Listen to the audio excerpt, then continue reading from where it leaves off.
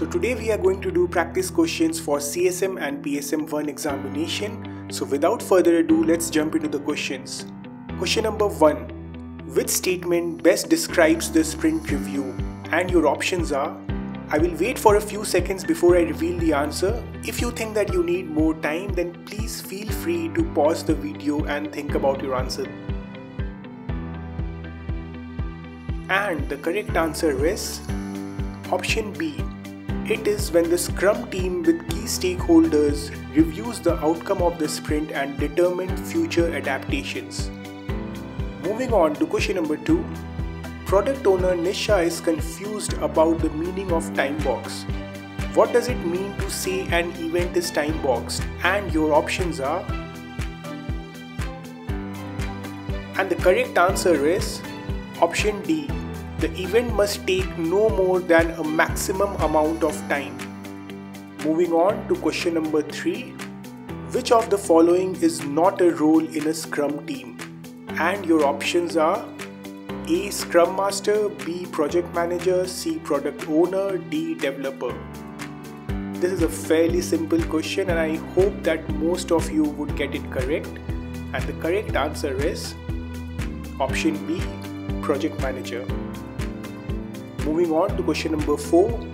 Which one of the following statements is true about sprint review? And the options are.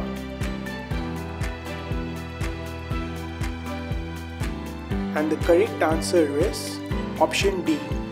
Sprint review is the second to last event of the sprint.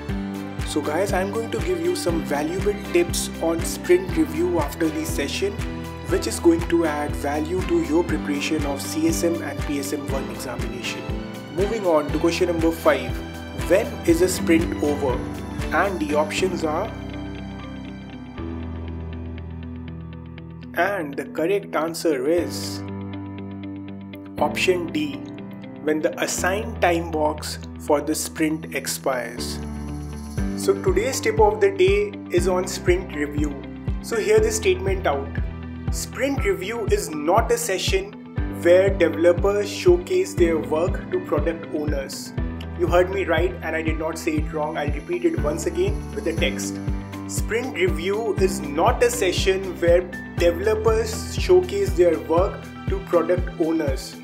Sprint review is a ceremony where the whole Scrum team together, that is the developers, Scrum Master and the product owner, all of them together demonstrate. It's a working session. The whole team demonstrates the work to the stakeholder. Actually, it's a common misconception that sprint review is a session where developers show their work to product owner.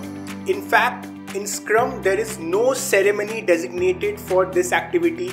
It can happen anytime, but there is no designated ceremony for that. So always remember that sprint review is for the whole team to demonstrate, that is to have a working session with the stakeholders. Sometimes they can also discuss the market conditions and talk about future adaptations, and that can impact the product backlog.